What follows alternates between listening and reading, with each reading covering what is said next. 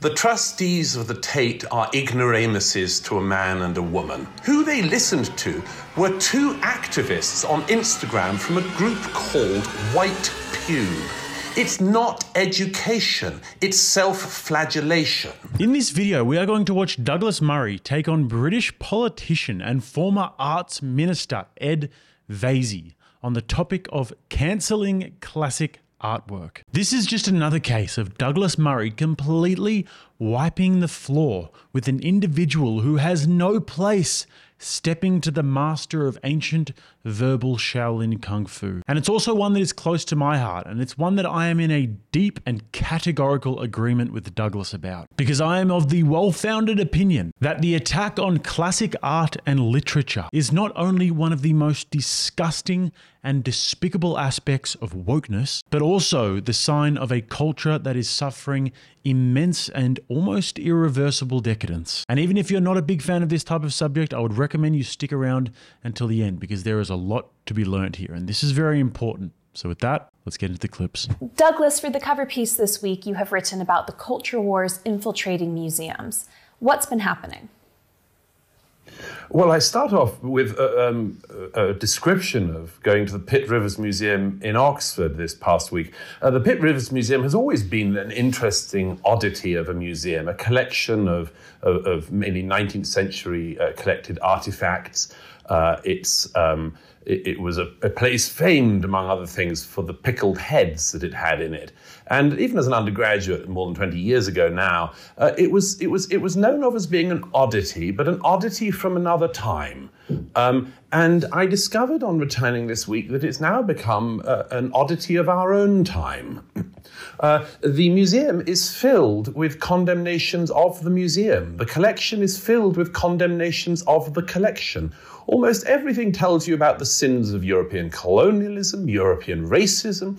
There are, of course, all of the nods to the religion of our time. There are segments on Beyond the Binary, because I'm sure that's what everybody wants when they go to the Pitt Rivers collection. And we see, for instance, anime characters from the 1990s who are strong queer icons. My point is that the museum is effectively abolishing itself. It's saying that the collection was put together by bad forces and it has to be saved in the modern era, reinterpreted and indeed accused. Now this, as I say in my cover piece this week, is not at all unusual. It is something that is going on at collection after collection and museum after museum across the land. And the oddity of this is not just that this is in fact encouraged by, for instance, the Museums Association, which tells collections in the UK how to, quote, decolonize, but of course that the collections themselves are doing it. We just saw last weekend the Wellcome collection on London's Euston Road announcing that it was closing its exhibition. Why? Because it had tried to decolonize, but it couldn't tear itself away from its dead white male origins. And so the Wellcome collection announced that it would be closing. It couldn't justify itself, so in the end, it stopped. So just to add a bit of context here before we get into the back and forths, in case this is something that you haven't been following very closely. Museums and art exhibitions around Europe have been going through a process called decolonization. This means that they are decoupling themselves from the dark and evil individuals that preceded them, but more specifically individuals that are inextricably linked to the evils of colonialism. This means that they are going through classic pieces of artwork with a fine-tooth comb to try and find something that could be deemed as offensive to the people of today. And we all know that you won't have to look too far to find that. And obviously, it goes without saying that it would be a tragedy if people were to be offended by art. Because we all know that the point of art is just to make you feel comfortable and familiar. And furthermore to that, you should feel especially safe and comfortable and familiar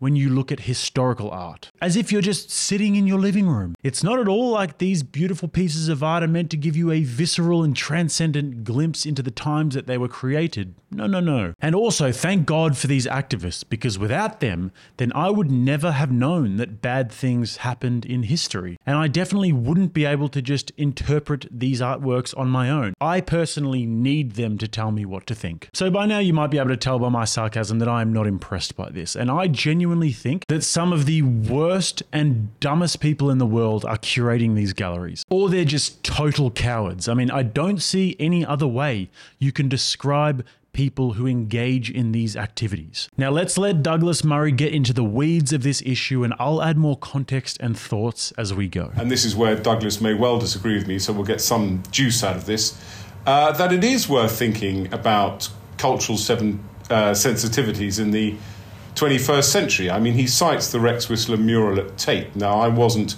a trustee of Tate when the trustees made the decision to close the restaurant, because the images of in the mural were deemed to be offensive. But I respect their decision. It wasn't taken lightly. It was thoroughly examined. And I'm afraid it is the case that in the 21st century, a lot of people wandering into the restaurant and seeing Rex Whistler's mural, regardless of the context, would find those figures offensive. And it was on the table to have an explainer or whatever about why those figures were there. But it was considered very carefully. And I support, that this is the key point, I support trustees looking at these issues and making decisions on that basis. What Ed Vasey mentions about, I'm glad he says that I use strong examples in my piece, and I'm sure he'd expect that. There's no point in writing and using weak examples. But the example of Tate Britain, I think, with all due respect, Ed is entirely wrong about. The Tate trustees took the collection with extraordinary levity. The trustees of the Tate are ignoramuses to a man and a woman. Before we continue this video, guys, if you don't mind hitting that thumbs up, it would help me enormously with my algorithms, pushing this video out far and wide and helping to spread the message of Rattlesnake TV. And if you guys haven't subscribed, welcome to the family. Every single one of them, and let me explain briefly why. The Rex Whistler mural was commissioned in the 1920s. It includes two tiny figures of black children clearly in distress being pulled by women in frilly frocks, laughing. It's clearly, as any scholar or fan of Rex Whistler knows, something he does in all of his murals, which is to say, et in Arcadia ego.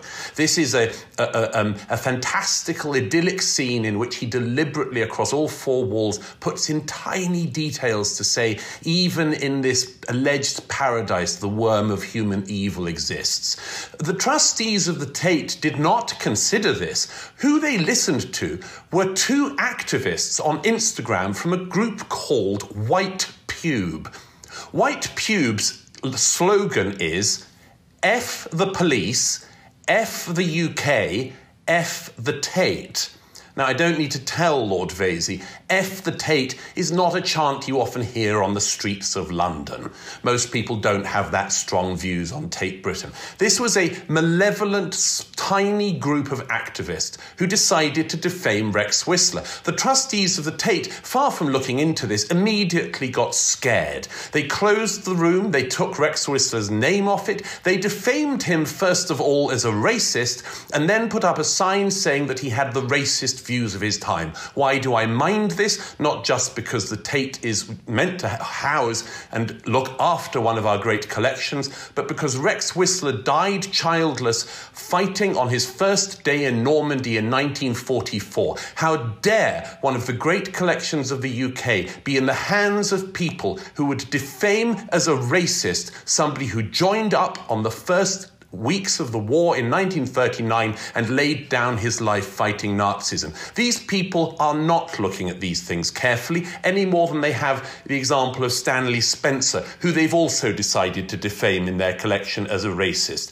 These collections are in the hands of people who are unworthy of the things in their care. Okay, so this particular part of the conversation is about the floor-to-ceiling mural that Rex Whistler painted at the Tate Museum restaurant. You can see the article by The Guardian here that says Tate's unequivocally offensive mural to have new work alongside it. Tate Britain Commission will be in dialogue with Rex Whistler's 1927 mural and its racist imagery. So the decolonizers have come for this magnificently beautiful work of art. Why? Because there are a few images within the piece that are considered racist. But what their pea brains didn't realize is that not only is this an aesthetically beautiful piece of art, it's also philosophically profound. Far too profound for the absolute ignoramuses, as Douglas Murray rightly called them, that seek to cancel it. Now, Douglas mentioned here that these depictions are very intentional and something that Rex Whistler does in all of his murals. And he mentioned the idea of et in Arcadia ego. And this is a Latin phrase that translates literally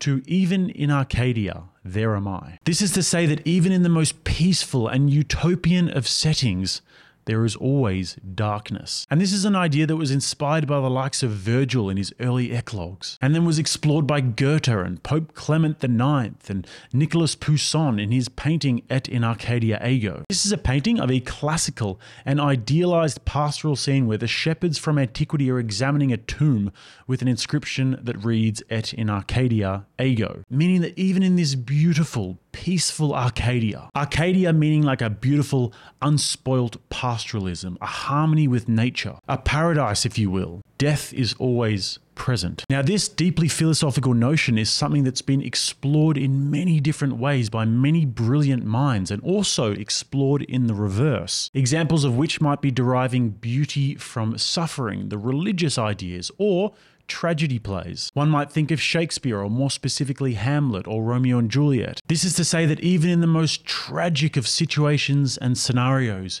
beauty can still be derived. All this to say, Rex Whistler was not simply doing a racist thing, he was incorporating a deeply profound idea that has been explored over thousands of years. Now let's have a look at the activists that Douglas mentioned here who are trying to cancel these works. The White Pube are a completely unsophisticated, most likely unemployed and probably blue-haired postmodernist activist group who seek to destroy some of the most beautiful classic pieces of artwork in the country and have them removed from galleries because they are too lazy and stupid to ever create anything of importance or significance themselves. So what do? They try and tear everything down. So rant over. I'll let you make up your mind on which side of this argument you're on. And on to the next part. Putting aside some of the more extreme examples where they've just decided to shut down collections, would you have an issue with curators deciding that rather than shutting things down,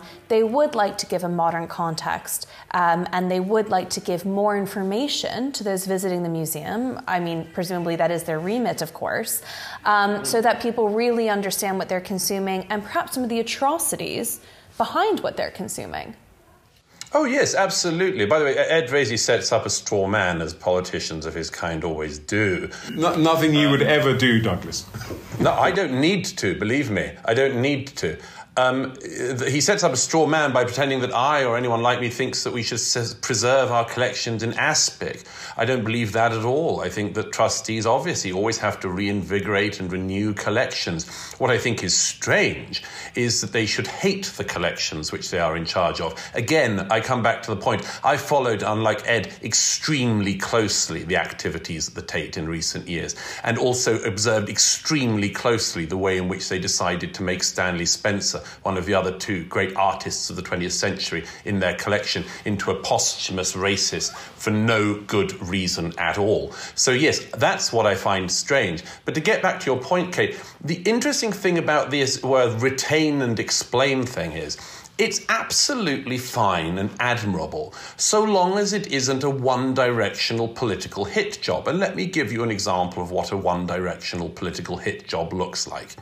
If you want to, for instance, say parts of this museum were put together in an era of colonialism in Europe or colonialism in Britain, fine. Who doesn't mind that? I don't mind that. I don't think anyone would mind that. But here's what I mind. Is when you, for instance, as at the Pitt Rivers, get that, and then a strange silence on everywhere else in the world. For instance, the Kingdom of Benin, which has already come up a couple of times.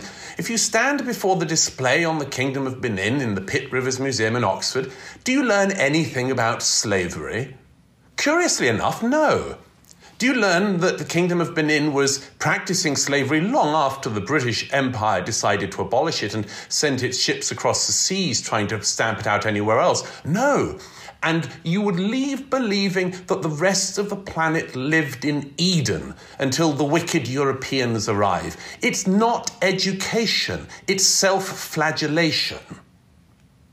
I think that without wishing to descend into cliche, two wrongs don't make a right. And it is up to us to put into context the collections that we have in this country and how they were acquired. And 99% of them were acquired perfectly legitimately. And it's a great thing as well that we have these British institutions that display an extraordinary range of artefacts and paintings from all over the world. But I think when the Benin bronzes were looted, that we should own up to that fact and think about returning them.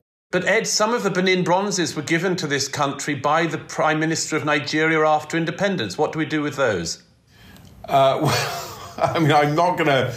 I don't know enough about Robert Runce's Benin bronzes. You haven't thought about it enough. But if he... Do we not risk, by removing so-called offensive artwork, losing parts of history, losing those uncomfortable, offensive parts of history? Do we not risk suggesting that these things never happened at all? And actually, to a more fundamental point about offense as well, since when is it wrong for art or great works of literature to be offensive, to challenge us, for us to be uncomfortable with what we see? If we decide that such works are too risky for people to be exposed to, what are we going to be looking at when we go into museums? What's going to be there to challenge us?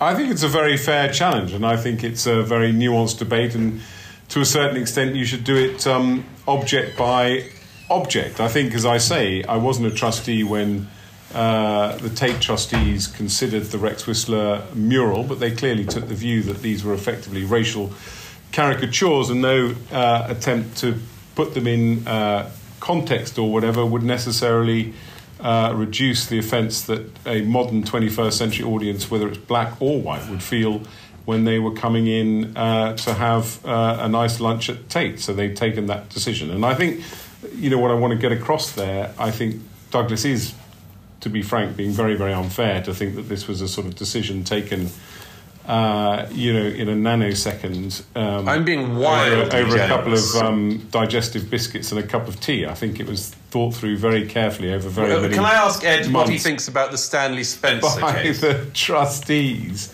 Can I ask Ed what he thinks about the Stanley Spencer case? As far as I'm aware, Stanley Spencer is still on full display at Tate Britain and is not called a racist by Tate or anyone else. I can assure you, this is very important with a former arts minister, because you have to be on top of these things. I'm sorry, but as with the Benin bronzes, you have to be on top of this. The Tate I am on top of the Benin bronzes. You know, the Horniman Museum has just returned the Benin bronzes to Nigeria. Nigeria hasn't thrown up its hands in horror and said, you shouldn't return these. You've got them perfectly legitimately. And I'm on top of Stanley Spencer in the sense that I say Stanley Spencer remains on full display at Tate and is not called a racist. Yes, he is. Go down there today, if you have the time, and you will see that his masterpiece, The Resurrection at Cookham, in the accompanying description, as I say in my piece, claims that Stanley Spencer used racialized images of black people. Now, it doesn't bother to say that in this extraordinary masterpiece, as I'm sure you'll agree it is if you know the painting, in this extraordinary masterpiece that displays the resurrection of the dead on the Day of Judgment in Stanley Spencer's nearby churchyard in Cookham, it shows people of all races emerging from the grave. This is you eliding, calling somebody a racist. That is not calling him a racist. Go back to the quote I give in the piece. As with Rex Whistler, they look at the work in their care with the most hostile lens imaginable. There was nobody black in Cookham in the 1920s. I'm sorry, Douglas, I have to disagree. Please let me finish. Finish your point. Ed, response. I'm going to ask one more question and then we're going to wrap up because we're well over time. Douglas, you have 30 seconds. A reasonable estimation of the Spencer painting in the Tate is that because there was nobody black in Cookham at the time, if you wanted to show the resurrection of all of humanity, yes, he relied on photographs from National Geographic. Does that make him a racist? Obviously not. Is it what he is impugned as being by Tate? Yes, it's right by the painting. I don't agree that's the case at all. We'll go down and see it. So just for another bit of context here, Stanley Spencer is another brilliant artist who painted a painting called The Resurrection at Cookham, which is what they're talking about here. This is a beautiful piece of mastery whereby God and Christ are watching as all of humanity is resurrected. It's an homage to Stanley Spencer's deeply Christian beliefs that everyone will be raised from the dead to receive judgment or glory. And like Douglas said, there were no black people in Cookham at this time, so he went off of images that he'd seen in National Geographic, because he wanted to incorporate all different kinds of people. But that's not the worst of it. In April of this year, Fitzwilliam Museum, which is governed by the University of Cambridge, took down another one of Stanley Spencer's paintings called Love Among the Nations. This is a painting that depicts contorted figures of various ethnicities kissing and embracing. How anybody could look at this and call it racist is beyond me. You can just look at this as a human being with a prefrontal cortex and realize that Stanley Spencer was progressive beyond his time. But when it was up, the label for the painting read as following: "The image is powerfully shaped by his own ignorance and amounts to a series of racist caricatures." It added, "None of Spencer's human subjects escaped this taste for the grotesque, but the painting shows how this broadly misanthropic outlook intersected with an unquestioned racism. Raised on the moral rightness of British imperial rule, Spencer imagines civilization firmly in the West and savagery in the colonies. New conversations are developing about the status of paintings like this one. What should happen to pictures that contain offensive racial stereotypes, given their connection to the real suffering of generations of colonized and enslaved subjects? Nothing is what should happen to these paintings, you idiots. And this museum is just another example of these flaccid, spineless jellyfish who are going about this decolonization of art, and it is absolutely infuriating. And the label that I just read to you, they stuck with that next to the painting for 6 months before obviously they removed the painting for good, which is what they always do. Gradually, they impose their will on you, inch by inch by inch, until you're 20 miles down the road and you have no idea how the hell we got here. And this is nothing new. This is what revolutions have always done. Inch by inch by inch, masquerading as groups that just want equality and social justice, and using young people, students for that matter, who are more susceptible to these ideas. It's easy to program them and create a visceral hatred in their minds for customs and traditions of old. And I really do hope that I am overreacting and sensationalizing here, because this stuff genuinely does concern me. Now let's watch Douglas Murray ram the points home. To Ed and Douglas, Ed, to you first. Do you think that the way in which museums are now curated and the way that art is presented to us has become too politicized? Or do you think that the interventions that are taking place now are crucial to a modern understanding of what happened in the past?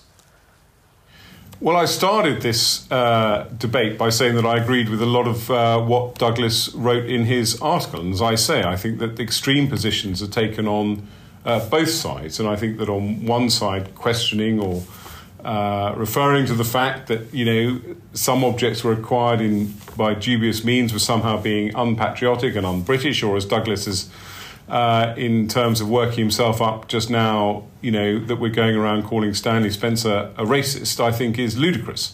But at the same time, I do accept that there are plenty of examples in our museums at the moment where people have taken it to the other extreme, and there are kind of gratuitous labels and narratives that don't really fit.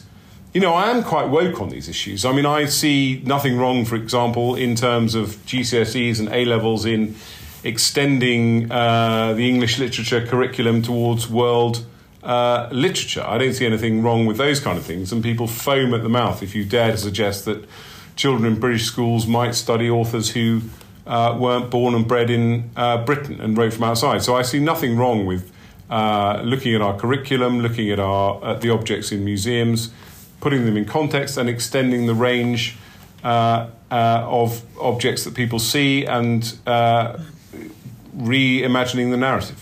Douglas, to what extent should politics feature in museum curation? And to what extent is it inevitable? I mean, ultimately, the people making these decisions will come with not a neutral point of view. And you're always going to have some lens put on what is presented to you. The job of trustees of a collection is to ensure the continuation of the collection, is to know that it is in your hands for your generation to pass on to the next one. I say in the piece how extraordinary it is that so much of what I described has gone on under a Conservative government. And I think Lord Vasey has just demonstrated why and how it has gone on. Please call me Ed. But as I say, I think that essentially what we have is that our national heritage is to a great extent in the hands of people who don't much care for it. Evelyn Waugh, in a famous essay in The Spectator reviewing Stephen Spender's memoirs, said that reading Stephen Spender, mangling the English language, was like watching a very valuable vase in the hands of a chimpanzee.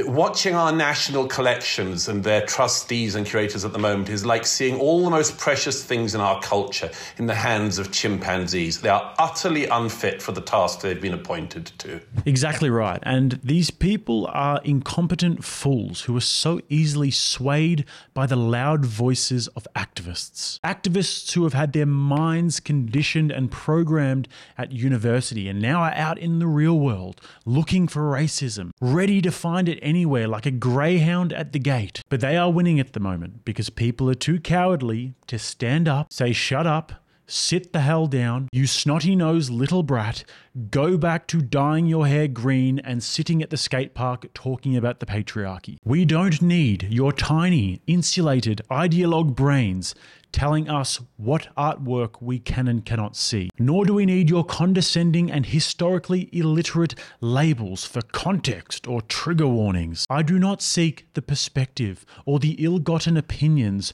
of an intellectually diminutive activist when looking at the work of a creative giant. These works were made to be provocative and made to be open to interpretation, and interpret we will. That would be my response anyways. So guys, as usual, hit those links in the bio, check out my other channels. If you guys want to watch another video, if you're into this sort of thing, I'll leave some more Douglas Murray videos right here. And until next time, I'm Jake, this is Rattlesnake TV, keeping you armed and dangerous.